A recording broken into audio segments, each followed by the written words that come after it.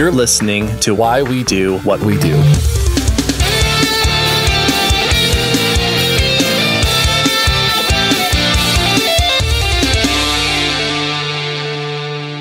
All right, welcome to Why We Do What We Do. I'm going to be your spun out host, Abraham.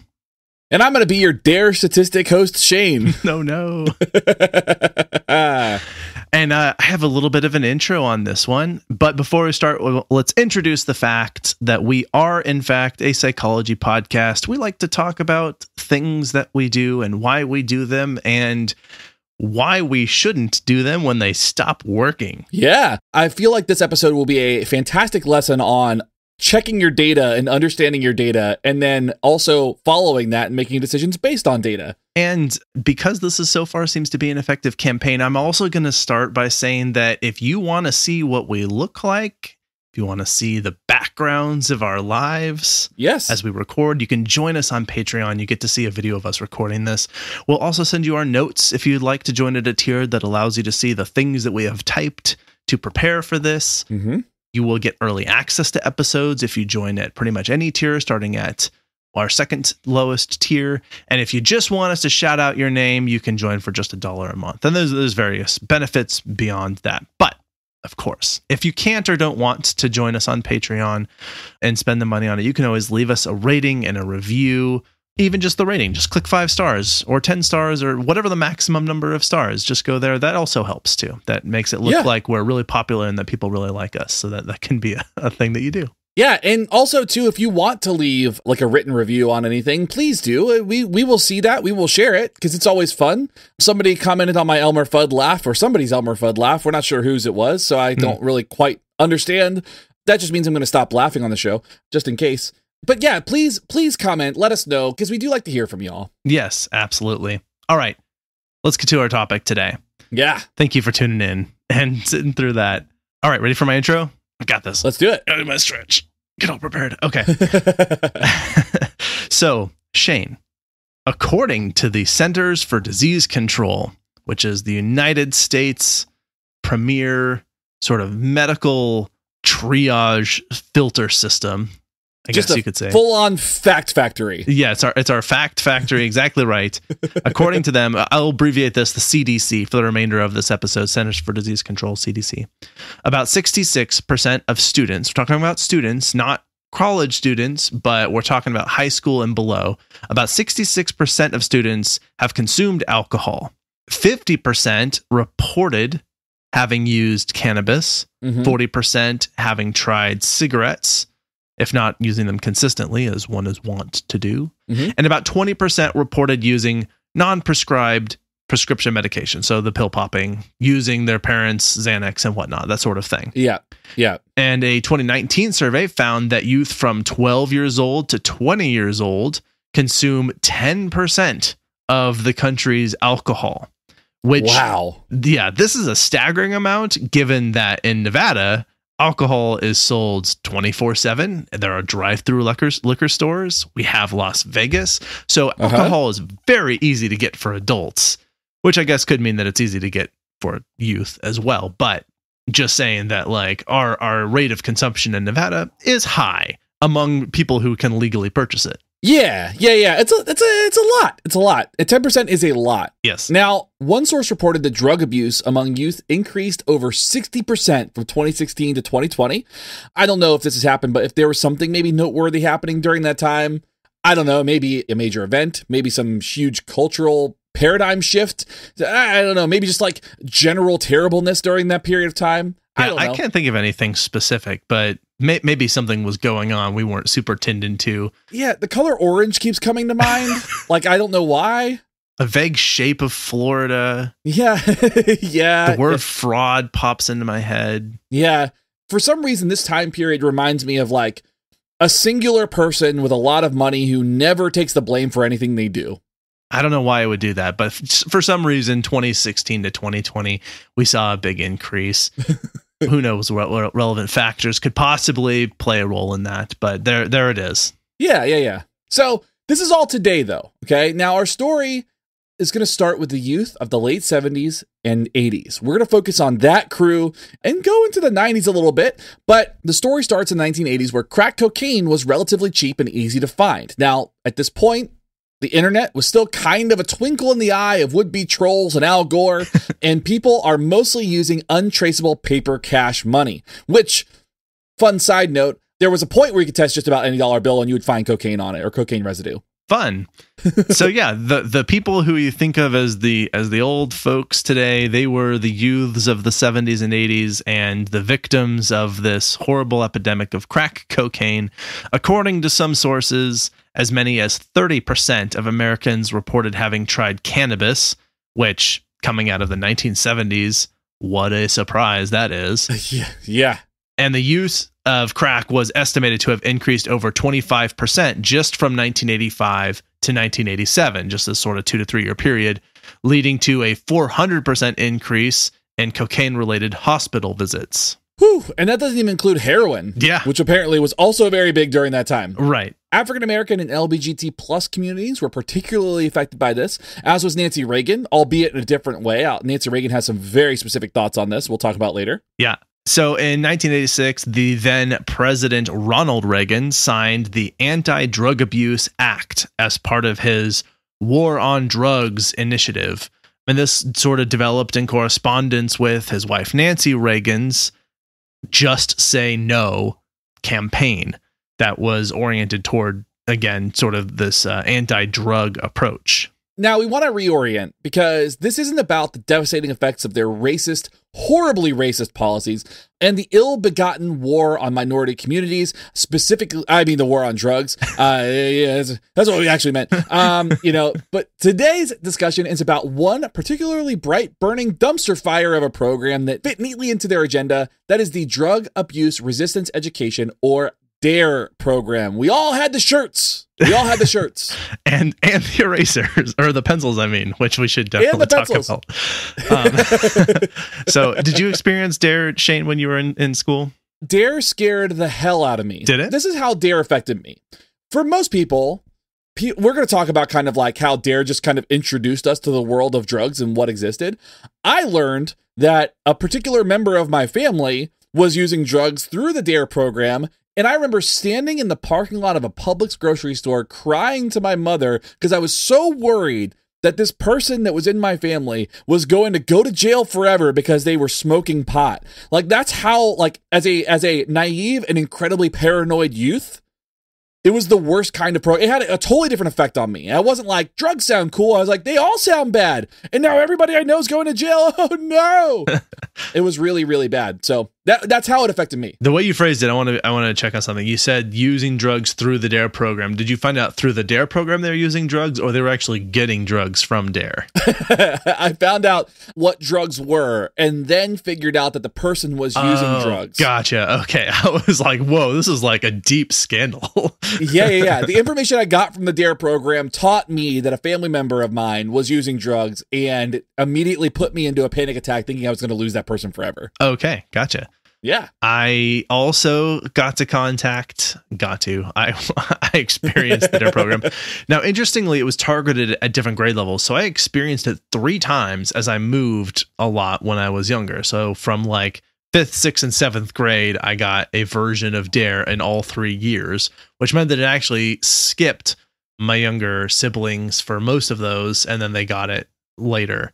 So next question, follow-up for you. Did you ever end up using any kinds of drugs or alcohol? I did. I used alcohol as a teen, and then I used drugs as an adult. Okay, great. So, yeah. Same. And yeah. Not to out ourselves too much, but, we found our way there, essentially. What happened. Yeah, now mine is legal. That's right, yes. They're all legal for us now. All above board, baby. That's right. It was the one thing holding us back, That's it. Except it kind of wasn't, because we were teenagers using drugs. We're doing it anyway, yeah. To be fair, I do have to say, I got into more trouble being a sober teen and being a straight edge kid than I ever did whenever I was drinking. So just as a quick PSA, if you are somebody that is out in the punk scene and hardcore scene and you meet straight edge kids, they're usually more problematic than the kids that are like smoking pot in the parking lot. I fully committed to not use drugs or alcohol by the time I turned 19. And at that point, so I mean, it'd been illegal, of course, up to that point anyway.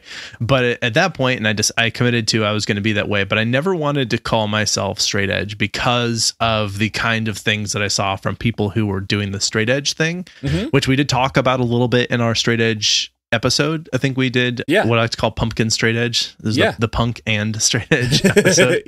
Or which I think ended up just being more about sort of alternative sort of lifestyles. Yeah. In that way. The iconoclasts, if you will. Yeah. Yeah. So anyway, because we were in elementary and middle school in the 80s and 90s, like everyone else at that time, and we're dating ourselves right now, but we were a part of this group. Everyone who is around the same age as us, you almost certainly remember the D.A.R.E program coming to your school because it came to most of them, as we'll see. Yep. So founded in 1983 and started as a partnership between LA police departments and the LA public schools, it was a byproduct of Nancy Reagan's Just Say No campaign. And it was the tentacle of the war on drugs responsible for saving the children. Why won't you think of the children? Why won't anybody think of the children? So that's where it started. As you might imagine, this drew bipartisan praise and it more or less spread like wildfire. And in California, that's really saying something. Yeah. If politicians supported D.A.R.E, then this was a specific sort of message and image that they were putting forth. They were pro-cops, they were pro-kids, they were anti-drugs. This is a win-win-win. They look really good and they're supporting programs that parents like and all of that. And at one point, D.A.R.E was in 75% of the nation's school districts. So that's why we say most schools. Yeah, that is very widespread. You can hardly get anything that ubiquitous in the schools in the United States. You might be thinking, where did this funding come from? Because none of these programs are free. You've got to pay people to go out there. You've got to pay for all the merch that they then give away, the t-shirts that say D.A.R.E and the little stuffed lions and crap like that. Most of this came from the government. This was tax funded. There was $200 million to an estimated $2 billion spent just in the year 2003. And even then, just before that, hundreds of millions spent every year. And we'll get to this in a moment, but the evidence was really not there suggesting that this was an effective program that they were running. Yeah, that's a lot of money to spend on something that doesn't work. Now, D.A.R.E proved so successful, quote unquote, that it was implemented in thousands of schools throughout the United States and many other countries. So this went international, which I didn't know. That's pretty interesting that they took it somewhere else. I wonder how well it translated in those other spaces. Probably at least as well as it did in the United States. We'll think about. Yeah. Now, one of the things, in case you've never experienced this and you don't know what we're talking about, this program was officer-led. That meant that a uniformed police officer was coming into classrooms to teach children kindergarten through 12th grade, depending on where you were at, which is why as I was moving around, I had it at different grade levels. As I went further west, the grade level increased, and so I just kept getting it. You got so much D.A.R.E. I got so much, and the only one of my siblings to use drugs at the level at which I did. So yeah, there's that. Just as an anecdote, for fun. Anyway, the design was intended to teach these students how to resist peer pressure and to live drug-free and violence-free lives and to avoid gangs and that sort of thing. So that was sort of the angle and approach that it took. To familiarize yourself with the program, the mission was teaching students good decision-making skills to help them lead safe and healthy lives. And the vision was a world in which students everywhere are empowered to respect others and choose to live lives free from violence, substance abuse, and other dangerous behaviors, like watching Nancy Reagan. Yep, exactly. This was a very strange time in the world because we were having this D.A.R.E program and we were also censoring music. So it was so wholesome, intended to be. It was back to the nuclear family is essentially what I was getting at, which was horrific. Like just such a waste. Let's make sure that we also paint a few more of the details about what this looked like. So these uniformed police officers come into classrooms. Now, also bearing in mind, they are 100% going to be English speaking. Most of them are going to be white, regardless of where they are. They're going to come in with a mascot who's dressed like a lion, who is wearing a t-shirt that says D.A.R.E as an acronym in all uppercase letters, and then under white bold text underneath says to resist drugs and violence. They're going to then bring in a briefcase full of actual drugs in these fancy little glass containers as if they were like a diamond thief.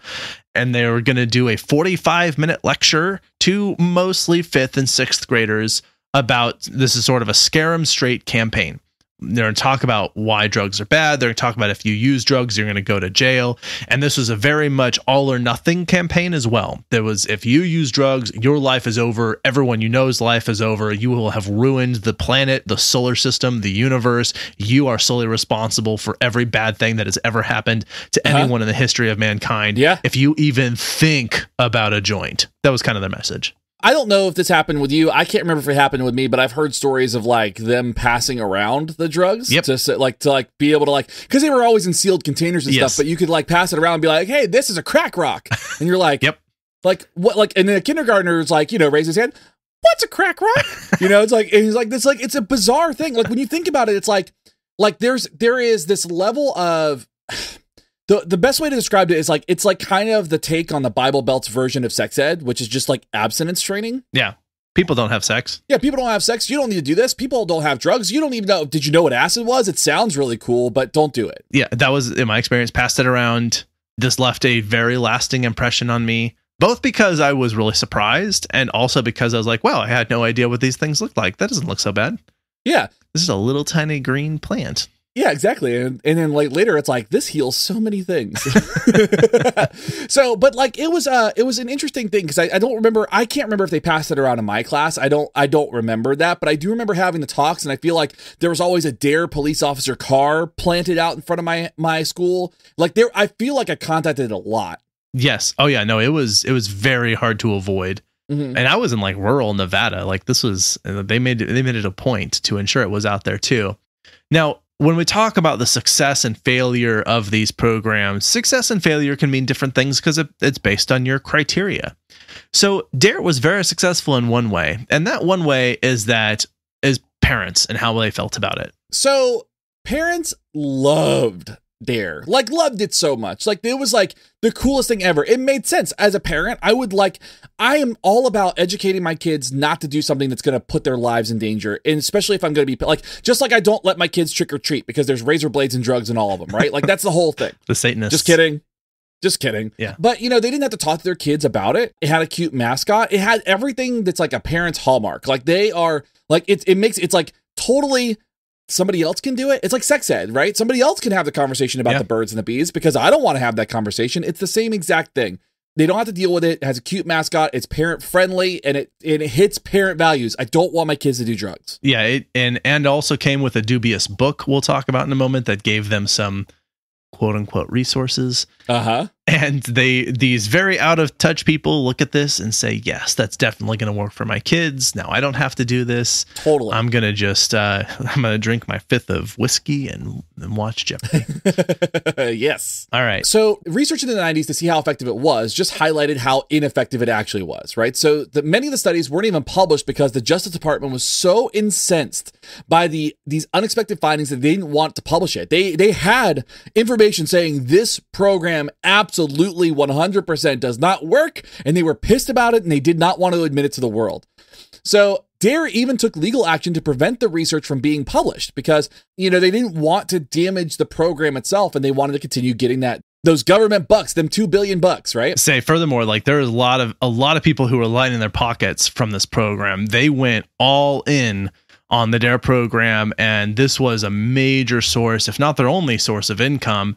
So they're raking in the money, and they are utterly unwilling to accept that this did not work, because not only did that mean that they were wrong and this program was a failure, but that meant a cease and desist on paychecks to them. Yes, absolutely. So interestingly, the writers of the report that kind of said all this bent over backwards to apologize for D.A.R.E and to discuss how successful it could be. But the data are what the data are, and it just said it didn't work. Yeah, I mean, they tried, but yeah, the D.A.R.E program is like going to courts, like they can't publish this will hurt our program, that sort of thing, this is defamatory. And the article was like, we need more D.A.R.E officers and we need more of this, and this isn't really working, so maybe change your thing a little bit. I mean, there were even some studies at this time that were indicating that D.A.R.E increased the likelihood that kids who participated in the D.A.R.E program, it increased the likelihood that they would use drugs and consume alcohol at an early age. Not that I am an exact, representative of the fact that that is anecdotally true, but I am an exact representative of the fact that that is anecdotally true. And that's what the studies were showing. Also, me too. And I want to be clear, like, this doesn't mean that, like, kids that were going to this program were becoming addicts and alcoholics, like that were needing rehab or anything, but they were definitely testing and playing in the waters. Like, they were, like, seeing what was going on and maybe used it casually or used something casually, but not, like, to the extent that it was like, now I've got a whole classroom full of addicts. Like, that's not what's going on. Yeah. Now, a study led by no fewer than 8 authors, so it's a full et al. Type of article, conducted by the APA and published in the Journal of Consulting and Clinical Psychology, reported on 1,002 individuals who received D.A.R.E. or a standard drug education curriculum. After 20 years, there was no difference in drug use, attitudes, or self-esteem across the two groups. So, what they actually found too was this idea of the possibility of the boomerang effect, which was the exposure to drug information too early made kids more curious. Right. So instead of educating to prevent, they're educating to kind of prime somebody to go experiment more. Exactly right. Yeah. So the boomerang effect, again, meaning that they intended for it to go one way and it kind of went the opposite direction of what they were trying to do. Yep. There was a Washington Post article about how unsuccessful and potentially ridiculous the program is. And for the one thing, I think generously, it was absolutely ineffective. All the studies have shown that it was ineffective. Several of them kind of even went the opposite direction. D.A.R.E. was and is ineffective. It does not work to prevent drug use. The numbers demonstrating this started rolling in. Like they're obviously really thrilled about the program, so they wanted to show, like, look at how good of a job we're doing in decreasing the use of drugs. So they're funding all this research. Research is starting to pour in 1992, and the study conducted at Indiana University showed that graduates of the D.A.R.E. program subsequently had significantly higher rates of use of hallucinogenic drugs than those who did not go through the program. Maybe they shouldn't have told all the 5th graders that there's, like, these cool hallucinogenic drugs out there that make you trip and see all kinds of crazy things. Now, I want to, and this is something that's really important to recognize here, is like, these are, and we're going to get into why it failed, but I just want you to think about this for a second. I want you to think about, like, you've got a kid whose entire world consists of, let's say in 1992, watching Nickelodeon. Yeah. And thinking about, like, I don't know, like Dunkaroos or some kind of snack that they're going to come home to, right? Like, that's what and you're coming to school and going, hey, Bobby, did you ever wonder what it would like to see space from your bedroom? And they're like, that sounds awesome. I want to be an astronaut. How do I do that? You do that through acid. You do that through weed.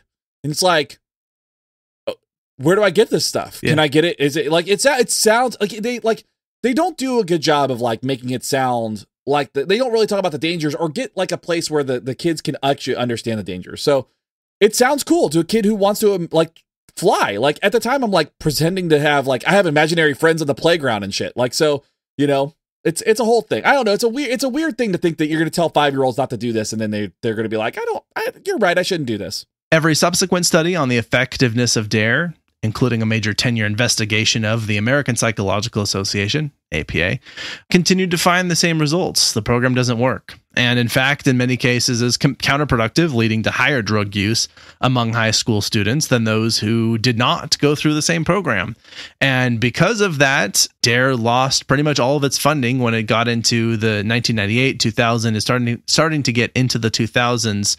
And they're looking at these things saying, like, we really can't justify spending money on this any longer because this is not only not working, but is making things worse. Yeah. So let's talk about why it failed, because the thing is we can talk about that it failed all day, but it's important to understand the mechanisms by which it failed and what parts were absolutely ineffective, which was essentially all of it. Right. But let's go ahead and really get into it. Absolutely. Yeah. It was pretty much doomed from the start. Yeah. One is that it used, again, I mentioned this, but it used uniformed police officers where it should have instead been using experts in substance abuse and prevention and recovery and people who worked in a space where they dealt with substance abuse.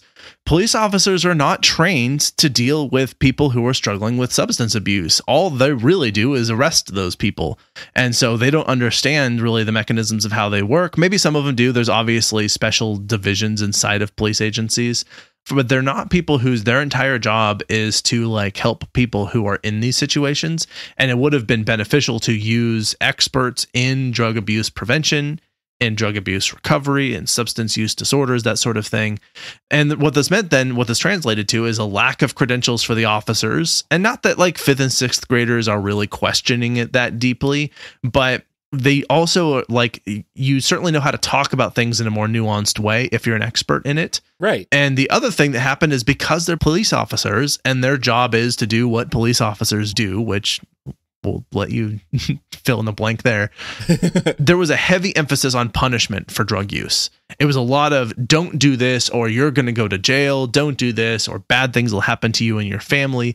It was really punitive in how it was describing it. No. It was really just this don't do it because bad things will happen to you sort of approach. Well, and arguably, too, by selecting police officers, most of the time police officers are arresting people who are breaking the law. So they are dealing with folks who are actively breaking the law. Mm-hmm. I mean, we'll say like in an ideal setting.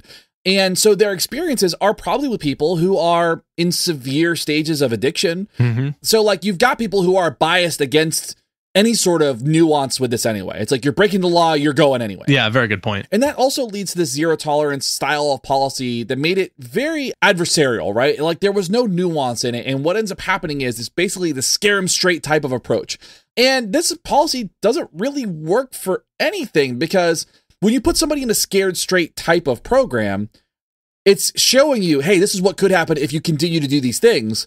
But then a lot of times, like, for example, like when you see like these kids in scared straight programs, they'll go to the jail and it'll be all scary and people get yelled at, but they can't, like, nobody can do anything. You can't touch these kids. You can't do it. It's not like there's no, for every single punishing contingency they describe, they don't follow through on it. Nobody can follow through on it. Right. And so what ends up happening is, oh, you said this, now you're setting false rules. Exactly. And that's so much of the problem with scared straight programs is they set false rules because I can continue to do this. And until I get caught, I'm still engaging in the same behavior. It's actually not terribly different from how you might approach systematic desensitization to like a phobia. Is sort of like, well, a lot of people, for what's going on with them is they have these rules for themselves about how terrifying or scary something is, right? You have a phobia of like heights. You're like, oh, if I go up high, I could fall and all of that. And all you do is you just put them in a situation where you see, oh, this isn't actually as dangerous as I was thinking that it was. And so they kind of do that unintentionally with this zero tolerance, scare them straight policy is like, it's so terrible, you'll go to jail. And then they actually even put them in jail, as you said. And it's sort of like, yeah, this sucks, but this isn't that terrible. This, like, the language I had, the fear that I built up was way worse than what it's actually like. Yeah. And so it's like, okay, I gotcha. Like I can get through this. I know what that's like. And, we actually talked about this with our disproportionality and school discipline and bullying episode of what actually happens in those systems is you unfairly target people who are usually in minority groups and that sort of thing, which is definitely what happened here. Yeah. But anyway, yeah. So zero tolerance and scare them straight is just not an effective strategy. They try and do that now with like gun violence too in schools, is the sort of scare them straight approach, which just kind of pisses kids off. And also, again, just doesn't work. So there's better ways to teach gun safety than running armed people into a school and firing guns for pretend to make kids feel like they're actually under attack. So, right. Yeah. All right. Another reason that this failed is that there was just over the top pomp. I mean, this was like, this is I don't know if decadent's the right word, but it was so gaudy and in your face sort of programming of like, they'd throw parades, they'd have these goofy cartoons, they had the silly mascot, everything was so hyped up and big.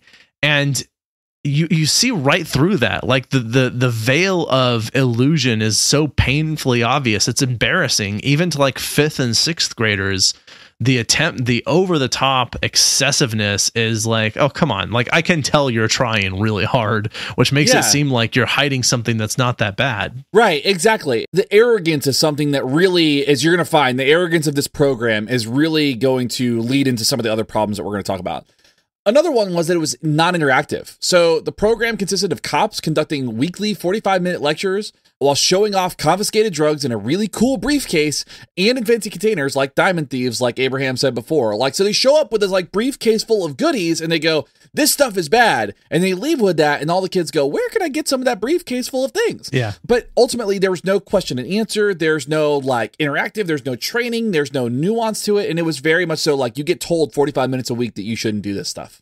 Another reason this failed is that they refused to change or to use data. Now, it would have been totally reasonable for them to like think they had a good idea that ended up not really panning out for a few reasons they weren't considering, and then be like, oh, we need to change tactics, because you don't know what you don't know when you're trying to start a program like this. And so you use an iterative approach where you figure out, this is a thing that did work, we'll keep that. This is a thing that didn't work, we won't. But no, this program was built on ideology, not evidence, not even really theory. And the people who were in charge of making decisions about how this was conducted refused to make adjustments when the science specifically suggested and pointed out that it wasn't working. And that is a recipe for disaster. Things just don't roll out that way. Absolutely. And they went so much further than that too. And they started targeting the wrong things. Not only were they not looking at data and evidence, but they were targeting the wrong things in this education program. And this is a huge one because this program focused on improving the image of the police to the youth. It tried to build self-esteem. It targeted peer pressure as the primary driver of trying drugs. And it took an all or nothing approach by insinuating that at any amount of drugs you tried meant that you were doomed. And the audience was probably too young for that message to land for many reasons. Either you were doomed or it scared you and you avoided it altogether, or it was just kind of so hokey and so campy that you just didn't believe anybody.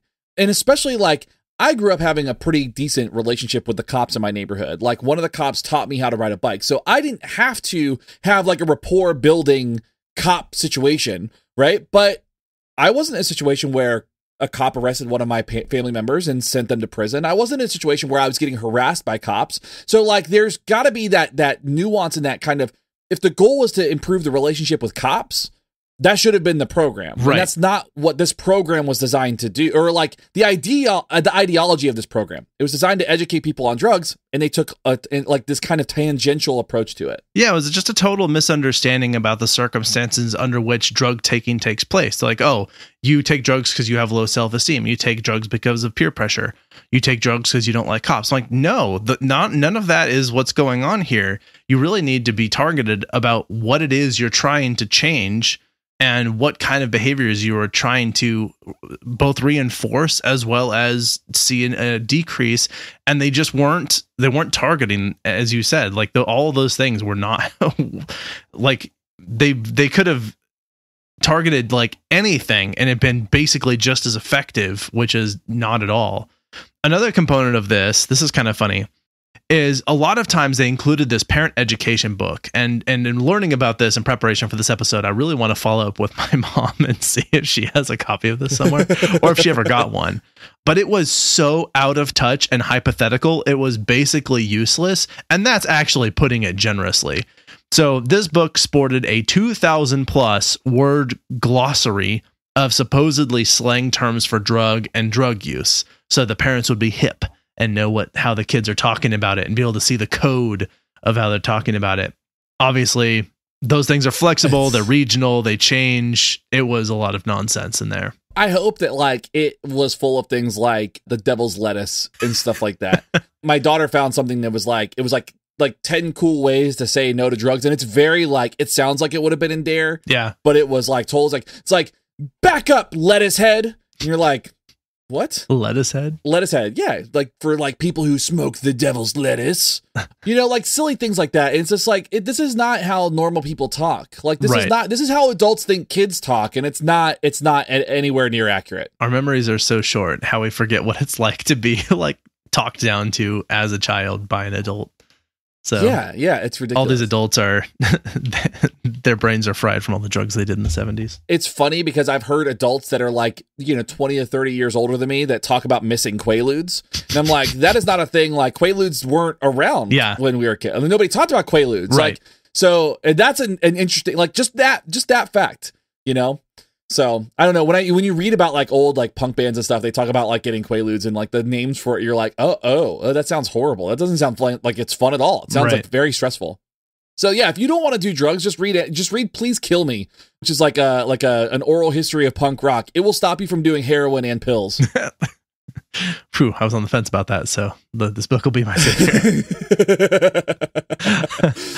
So in addition to the slang terms and whatnot in the book, this book also included some fairly questionable sort of interview tactics and a sort of test for parents for telltale signs meant to determine if your child may or may not be using drugs.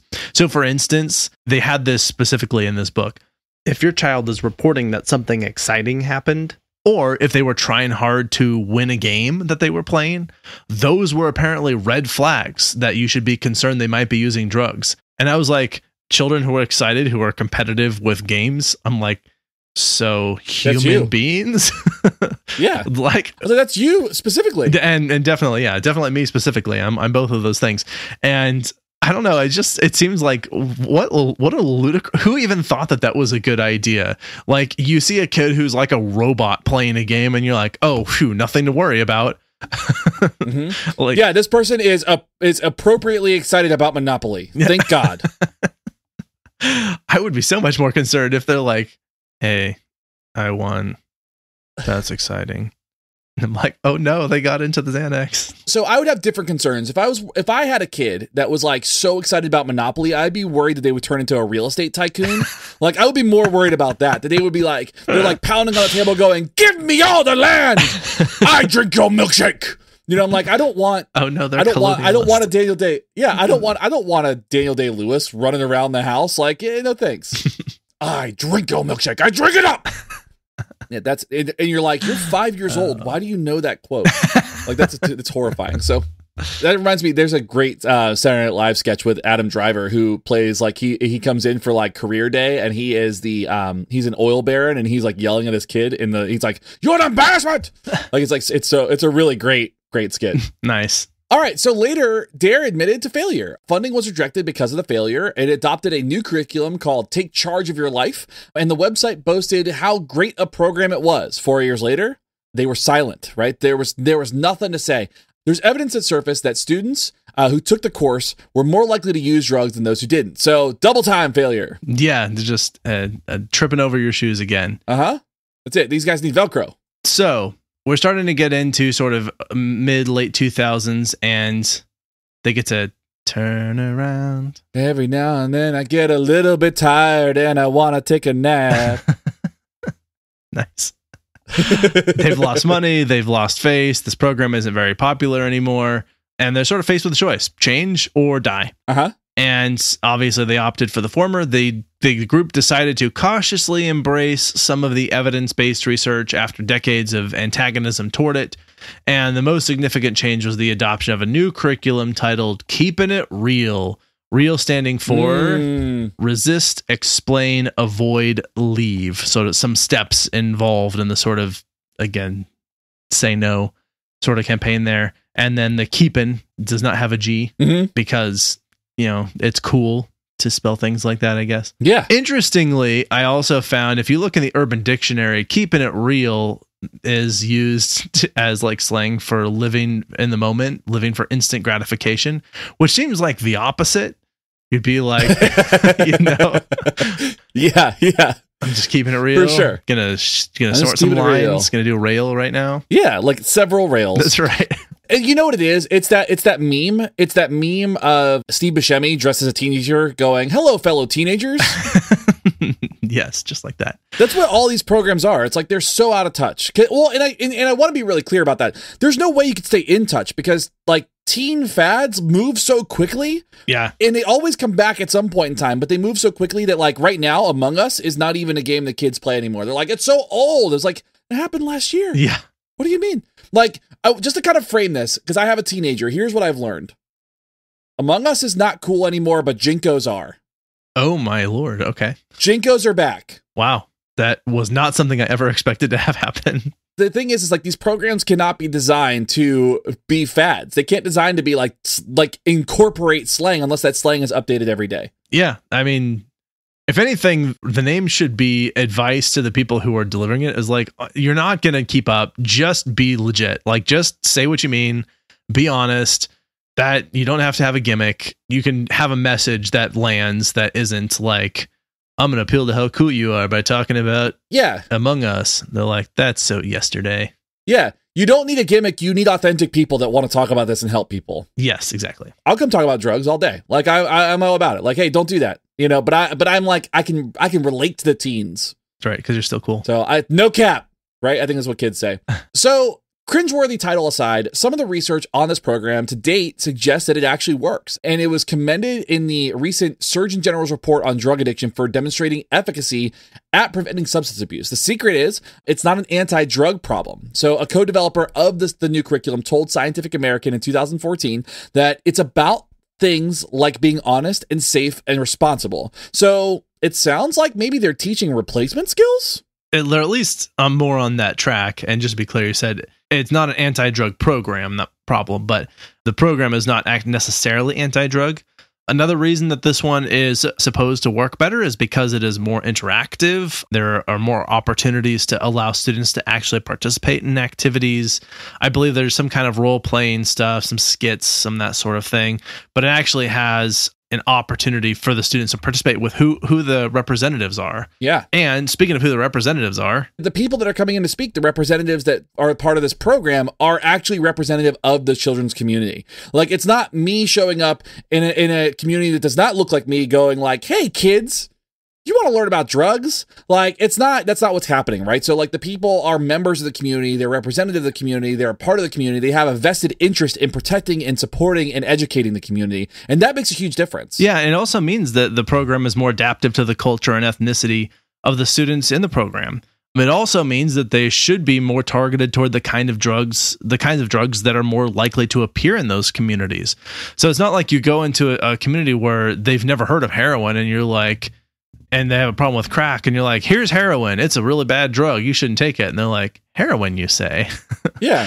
A new thing. Novelty. Exactly. You want to focus more on what's actually relevant to the kind of experience they're going to have. Further, this program is designed to target higher grade levels. That makes more sense because you have a group of people who are more likely to be able to understand nuance and decision making and are more likely to experience this. If you go into a kindergarten and the kids dealing heroin in the kindergarten class, there's a whole different problem there. But like for adults or like high school students or like late middle school students, I would say 8th to like 12th grade, you're more likely to have these conversations that are more nuanced and the group is going to be more receptive. Right. So there's really no doubt that D.A.R.E is currently making an effort, at least, to adopt a more evidence-based approach than in prior years, when the program's practices were largely driven by the belief that they were pure as the driven snow. But this brings us back to the central irony of Jeff Sessions' remarks when he yearned for the return of the D.A.R.E of the 1980s and 1990s, because you know what, you didn't think we were going to get through this episode without talking about Jeff Sessions, Yeah, it had to come up. Of course, it was gonna come around. Yeah, he was a big believer, and he's like, D.A.R.E, we need to bring it back. We need to get it back in schools. D.A.R.E really works, despite the fact the evidence shows that it doesn't, despite the fact that there are over 60 evidence-based programs that do, and also despite the fact that he is almost certainly on several illicit drugs all the time. Oh, yeah, absolutely. So let's step away from Jeff Sessions for a moment. How about forever? Forever. I mean, I'm fine with that forever, yes. But let's talk about the research to actually support these types of programs, and not just keeping it real, but just in general, right? So first, we have to recognize that it is being taught much differently than it was when we were kids. We mentioned the interactive and the group work part of it, and this is very much so do this, not tell me this, right? Like when you engage in active learning and you are engaged with the material and you are interactive, these new strategies tend to be more effective. Like you tend to learn more. And we're not saying that hands-on is the only approach. It's a combination of lecture and visuals and audio and actual like engagement with those activities. Yeah. So talking about keep it real, there's an article and in part of the abstract, it said, quote, the results revealed that the intervention produced significant effects on preventative factors such as the likelihood of resisting peer pressure, increased responsible decision-making, knowledge and decision-making skills, and confidence in being able to explain why they would refuse offers of cigarettes. This apparently specifically. And the results of this study suggest that D.A.R.E's elementary Keeping It Real program has promise in a social and emotional learning-based intervention program as well, end quote. With that, There was also a meta-analysis to review the effectiveness of the D.A.R.E program, and the article shows that changes in the program were needed to make it effective. And that's why we have Keeping It Real, and that's why we have the interactive piece now, and the more representative people in the communities. Now, I did find an article that was published in 2015 in what appeared to be a reputable journal suggesting that the Keeping It Real program is really much less effective than they're boasting that it is. Mm-hmm. Mostly what they were saying is that the research that has been done so far has been tested on a relatively narrow audience. It has not actually been shown to be effective with younger elementary school students. And it hasn't really been the different versions that exist. Only like a very small sliver has actually been tested for efficacy, where it does seem to be effective. So there are just a few caveats here where it seems like, and I was unable to find anything that was more up to date suggesting otherwise. Fortunately, on that website where the article was, they even have a little button you can click that says check for more up to date information. And it says this is up to date. Oh, nice. So if I can trust that button at all, then I'm believing that none of this has been definitively refuted, at least in terms of the Keeping It Real program. Yeah. But those are some things to consider, is that this may not necessarily be as effective as they're boasting, but it might be okay. And then also I went ahead and linked a website I'm not going to go through all of them, but I found a website that listed a bunch of evidence-based programs and who sort of credentialed them as being evidence-based. There were about 66 of them, if I remember correctly. Not going to read through those programs, but the list will be in the show notes. Not the list itself, but the link to the website where you can find the list will be in the show notes. Yeah, absolutely. So we've been talking a lot about evidence-based, and I think it's really important to understand the effective teaching methods that you can find used in a variety of settings, that's generalized in a variety of places, that can be used with a lot of flexibility that may make a program like this more effective. Yes. So the first thing is that whenever you are using language to try to instruct somebody what to do versus not to do language is so much better than don't language. If I say, don't throw this on the floor versus please throw this in the trash, I'm more likely to see somebody take that, whatever that item is, and throw it in the trash than they would throw it on the floor. But don't language will tell me, it tells me what not to do. It tells me what to avoid, but it doesn't tell me what to do instead. And it also gives me the idea of doing that thing that you told me not to do, because people don't like being told what to do sometimes. Yeah, and what not to do. And what not to do. So using do language has been found to be more effective in a lot of different scenarios. And another one is just, as we mentioned, the original approach to this was largely punitive. And we did an episode on punishment as well, so you can see that for more thorough discussion of that. But there is the general approach of using a more reinforcement-based versus a more punitive-based approach. Now, when you use punitive measures, those can be effective for stopping very specific behaviors under very specific circumstances. But what you also tend to get is a lot of lying and sneaking around, because when you use punishment, you haven't actually addressed at all the reason that was occurring in the first place. All you've tried to do is superimpose a new outcome and make it, more powerful than the original outcome, which was something good, which is why they were doing it in the first place. Right. So instead, if you can create an incentive to do something else, then people will voluntarily they'll allocate their attention toward the thing that it has a better incentive. And that's why we tend to go for reinforcement-based strategies, because it is non-coercive. It tends to result in a voluntary allocation of one's attention and resources and time and whatnot toward the thing that you actually want to see. And that also would be a key step in any program that's going to try and have students or anybody choosing something other than drugs. Yeah, absolutely. That leads into the next point too, which is that we have to understand where reinforcement is coming from. Yeah. When we understand where reinforcement is coming from, where those rewards are coming from, most of the time kids are finding rewards with their friends and those social relationships. Now, there are other factors to include here, right? I mean, there are plenty of studies that demonstrate that using drugs is a coping mechanism for some significantly traumatic events. Maybe it is some type of escape from some kind of aversive situation at home. There are a lot of factors that we have to include here and talk about that. Again, at the end of the day, we have to understand what the function of that is. What's the reason why somebody would do that to begin with? And simply put, a lot of times people start using drugs because it feels good, and then it leads into some other things once you get into addiction. But we have to start by understanding where that reward comes from to begin with. Absolutely, yeah. And because if you try and design a system that targets some hypothetical source of reinforcement where that's not where it's actually coming from, then it's just going to fail because it doesn't actually address the nature of the issue. Absolutely. Another one that I think is relevant, worth considering and understanding from how we know behavior sort of works, is setting clear expectations is another one of, the reason that we want to make these choices, that we want kids to make these choices is because we want them to be safe. We want them to be successful. And so setting clear expectations around what you want them to, what you want to see and what you want for them, and enrolling them in that. What do they want for themselves?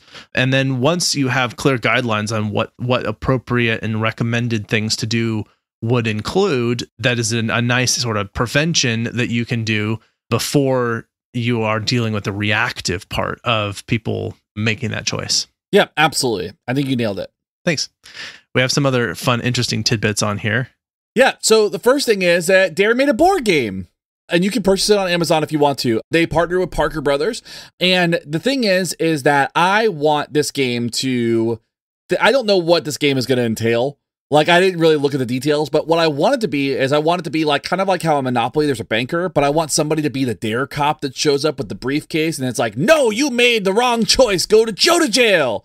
And everybody does something like that. Or that there is like a set of drugs that you hand around and pass around and see what kind of choices people make when they're handed the drugs. Yeah, I thought maybe you're going to suggest someone be the drug dealer in that. Yeah, I'll be fine with that too. Like almost like Clue, like who's the drug dealer? Like, or I'm fine with any of those variations of this. Man, looking at this picture, this is as 80s of a board game as I have ever seen. Maybe even like late 70s. Like this is... It is in a condition, let's just say. Yes.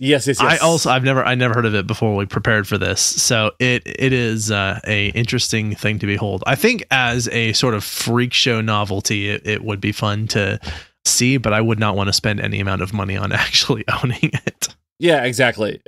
I want to go to the D.A.R.E museum. As we mentioned, Nancy Reagan is specifically credited with the Just Say No slogan that is associated with the war on drugs and D.A.R.E. So Nancy Reagan, Nancy Reagan, the full-on enemy of Nike. Yeah, indeed. And then Jeff Sessions, Attorney General / old white guy, still believes that D.A.R.E was an instrumental success in educating children on the dangers of drug use, despite the decades of evidence against it. Which just goes to show that like old white guys shouldn't be making decisions. Honestly, that's so on brand for him, though, that I would have been legitimately concerned if he was like behind something that was evidence based. Yeah. I would have been like, wait, Jeff Sessions supports something other than the D.A.R.E program? Now I'm questioning that thing that he supports. Yeah. But the fact that he's going to, put all of his money down on something that has proven ineffective is 100% where I expect him to be. So I think that is right on the money. Oh, totally. Like it is very much so on brand for him, like you said. Sweet. Anything else before we get to take home points? I think the only thing I would say, another interesting tidbit, was I think the shirt was designed well. Like I would wear that shirt now. That's fair. Yeah. All right. Well, let's go ahead and put a bow on this, pack it into a fancy briefcase and say like, what are we taking away from this episode? I'll let you go first. Yeah. So D.A.R.E, D.A.R.E, the original purpose and implementation was not effective. Many studies prove it, and they have proved it time and time again that talking at someone is not teaching. And as a matter of fact, exposing students and exposing kids who have never been exposed to certain types of drugs have now made them curious and have likely led to them at least experimenting. Not addictions, but at least experimenting some way. So drugs was the 80s sort of 9/11. I mean, this was what society needed to have an enemy or something to be scared of. I think a common piece of political rhetoric for motivating your base is use of fear. I definitely see that has been frequently employed in very recent memory. And this was really spurred on by Nancy Reagan and the no drug or war on drugs movement. Scare tactics were rampant and leading to this useless dumpster fire of a program. So I think that's one thing that we contribute to is the having some kind of righteous cause is par for the course. Yeah. Particularly for people. I think that for Nancy Reagan and people of that persuasion, this was very much par for the course for the people of that type who that's what they needed in life. And to provide more context, I mean, during the 80s, like the late 70s and early 80s, you had the Satanic Panic. Yeah, exactly. And now you put like, okay, so there's a Satanic Panic and there's drugs and we need a pure nation. We need this. And that's where all this abstinence training and stuff comes from, is that there is the devil is taking over. Indeed. Which is like it's just so silly. And we should probably do an episode on the Satanic Panic at some point in time, because it was so harmful. Yeah. It was so incredibly harmful. And we could totally talk about the West Memphis 3 within that too. Yeah, absolutely. So the new D.A.R.E. mission and vision seems to be pointed in the direction of being more evidence-based. However, more research is still needed to be completed to be able to show whether or not the Keeping It Real program is effective for children, whether it works, whether it has some kind of long-term beneficial outcomes. We don't really know yet. It's a step in the right direction, I would say, in terms of like they've made revisions. They realized that D.A.R.E. didn't work. So I just think that there just needs some more evidence to see if it is something that will actually work and worth spending time and money on. Yeah, I mean, big take home point. D.A.R.E. to resist failed drug prevention intervention programs.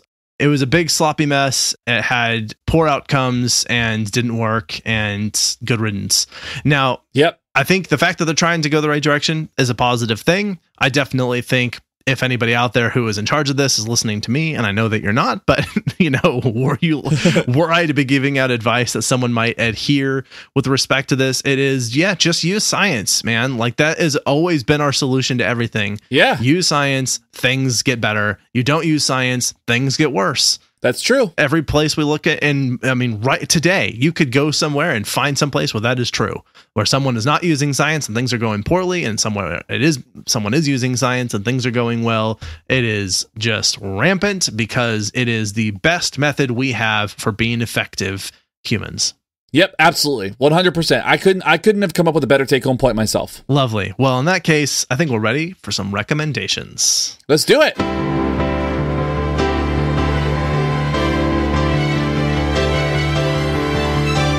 Recommendations. Okay, I stumbled across this the other day in a Whole Foods. If you happen to be near a Whole Foods, that giant chain that charges way too much for things and is now owned by Amazon, they have these chocolate truffles. And these chocolate truffles cater to a wide variety of diets. That's nice. Yes. They also have cappuccino truffles, which I did not get to try. And they had like 4 different types. These are not the mushrooms truffles. These are the very, very rich chocolatey treat truffles, and they are absolutely delicious. You can't eat more than like 3 at a time before you need to take a break. Even 1 at a time, is they're just that incredibly rich. But if you are into chocolate, if you are into very rich, silky, delicious chocolate things, then I would highly recommend the Whole Foods chocolate truffles, and maybe try some of the other truffles. Maybe they're good too. Yeah, I like that. Chocolate rules. So nice. I think that's wonderful. My recommendation is a movie. I was able to go see Eternals, the new Marvel Cinematic Universe, number 26, I believe it is in the movie numbers. Oh my goodness. Which is wild. But what's great about it is you don't have to watch any of the other Marvel movies to watch it. Okay. It makes literally 2 references. It makes references to the Avengers. It makes references to the Snap. But what's really great about it is that it is just shot beautifully. It looks just incredible. It spans a long period of time. And it introduces 10 brand new characters that have really interesting and unique dynamics and unique powers. And really, I think, makes you start caring about them pretty quickly.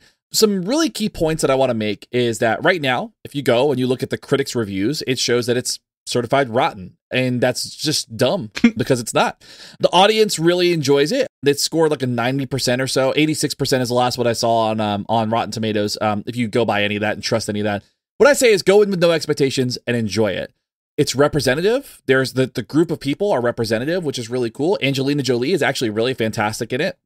You know, like I was like really impressed with her work in it. And probably my most impressed moment was that they use actual American Sign Language. Oh, cool. With because one of the actresses is deaf, And so she uses sign language, and they communicate with her throughout it using real sign language, which is really, really impressive. That's neat. I bet the fact that it was diverse is part of the reason it received poor reviews, because the trolls came out in full force like they did for Captain Marvel. Of course. Honestly, the other thing too is I think, they judge Marvel movies by other Marvel movies. And while I think that's a reasonable thing to do, you also got to consider the context. I mean, you've got movies that come out like some of the Hellraiser sequels that have come out, and they're just so bad. They're so bad. They're like embarrassing, and they make you blush. And then you stack that next to something like this, and you're sort of like, oh yeah, that movie is like 100% A. Yeah. And maybe it's not 100% A. Like, there's also some really wonderful movies out there. But just saying, like, have a little perspective.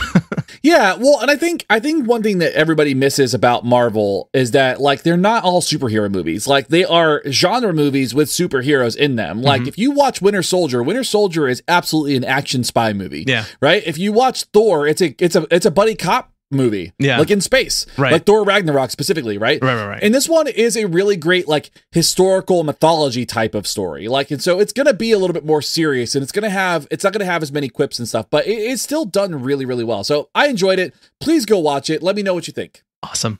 All right. As we are wrapping this up, part of the reason this podcast exists is because I have a really awesome team of people, and that team includes Shane, who's helping me today. Hey, y'all. It also includes Justin, Amber, Britt, Selena, Kyle, and Alan. Britt, we should thank specifically because she helped us prepare the notes for this episode. Yep. So welcome back to the team. In addition to that, we have some financial support from some amazing people who get all those benefits I listed at the top of the episode. That includes a shout out to Amanda, Kathleen, Justin, Justine, Kim, Kostia, Layla, Megan, Mike M, Mike T, and Shauna. Thank you all so much. You are wonderful, and I appreciate you all.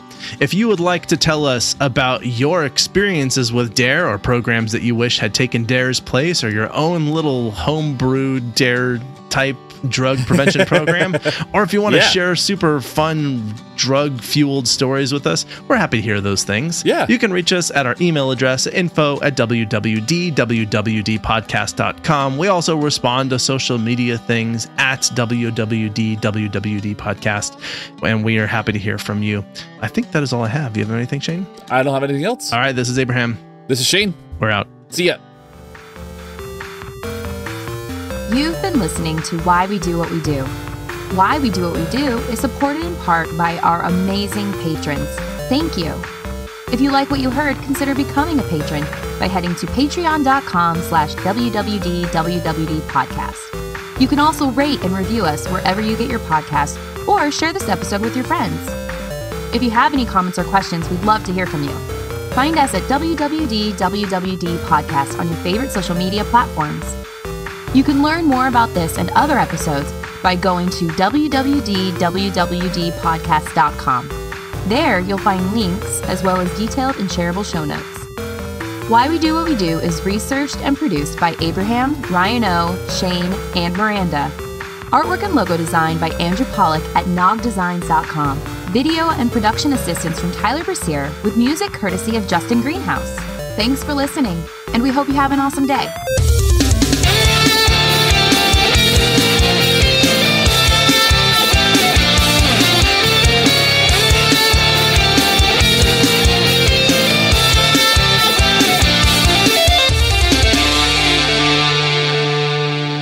To familiarize yourself with the program, the mission of this was to quote, cheating students, teaching students good decision making. Freudian slip. Sorry. It was cheating and lying students. It was wild.